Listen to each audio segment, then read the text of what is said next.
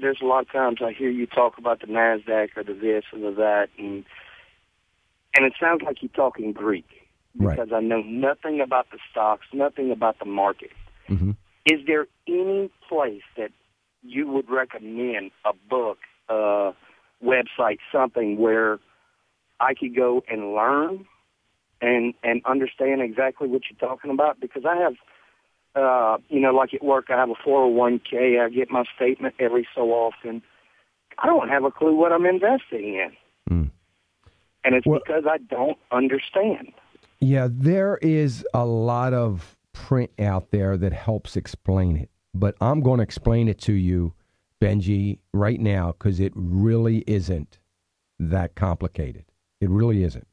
And I'm going to tell you why I bring the indexes up. So here's the deal. There are three major indexes, the Dow, the NASDAQ, and the S&P. What that means is, so the Dow, it's made up of 30 of the biggest companies. Companies like 3M, DuPont, AT&T, Home Depot, by the way, is one of them. Caterpillar, General Electric, IBM. I don't think there would be a company in the Dow that you wouldn't know. The NASDAQ they're primarily technology stocks. Microsoft, Apple Computer, Intel, those kinds of things. Technologies, that's the NASDAQ. And the S&P are the 500 largest companies in the country. It's 500 companies. Now, why is that important? Well, first of all, in your 401k, you could have an index fund. And it's usually a fund that tracks the S&P index. If you had an index fund, it would mean that that fund has the same stocks in it that the index has. And basically, you can listen to me and know what you're doing on your index fund. But that's not why I say that. That's not why I bring them up. I bring them up because the idea of these indexes, when I talk about it, is to be a barometer, a gauge, a measurement that gives us, because of the diversified stocks in them, it gives us a general idea of what the market is doing in general. Chances are, no matter what stocks you have, or what mutual funds you have that are stock mutual funds, if the S&P is up, 50 points, chances are you're up that day in your mutual fund. It gives us an overview of whether the market is doing poorly or doing well. And that used to be, I don't believe it is anymore, but it used to be an indication of the strength of the economy. But it isn't now, but it used to be. So for the last 100 years, we have been in the habit of looking at the indexes as a general idea that, hey, you know what? The economy's pretty good.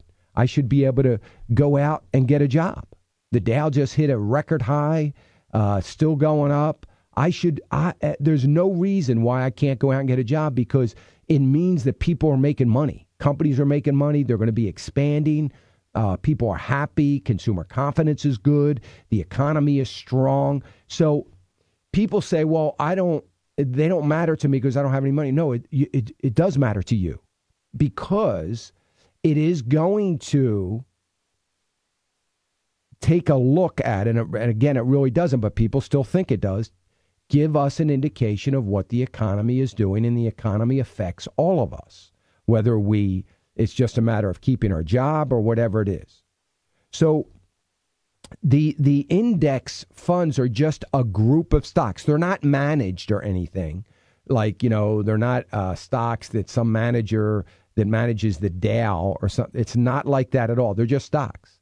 They don't get touched. It's not, you don't buy the Dow or you don't buy the S&P. You can buy mutual funds that try to track them, but it's just an index to give us an indication of where things are. So that's all it is. So I say that because it helps me springboard into, well, why is the Dow up so high?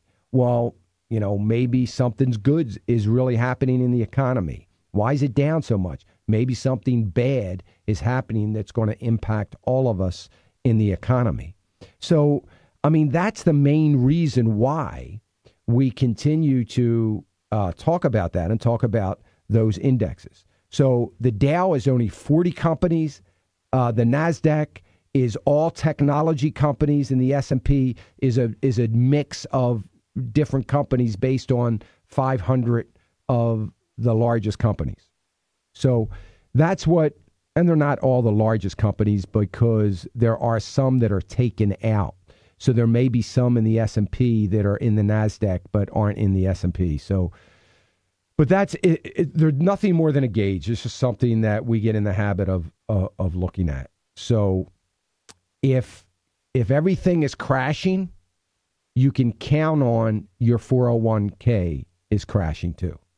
If everything is really up, your 401k should be doing good. And if it isn't, something's wrong. So, it's a way for you to kind of get a feel for what things are doing without really, having to know all the detail.